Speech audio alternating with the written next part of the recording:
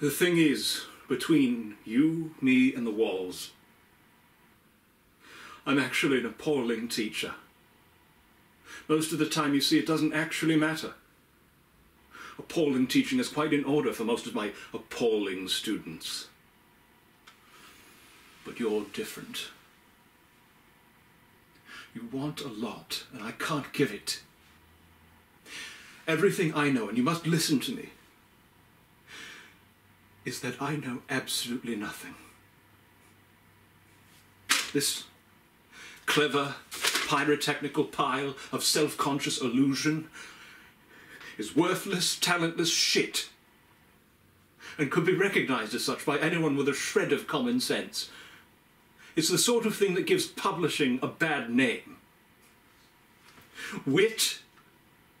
You'll find more wit in the telephone directory, and probably more insight. Its one advantage it has over the telephone book is that it is easier to rip. It is pretentious, characterless, and without style.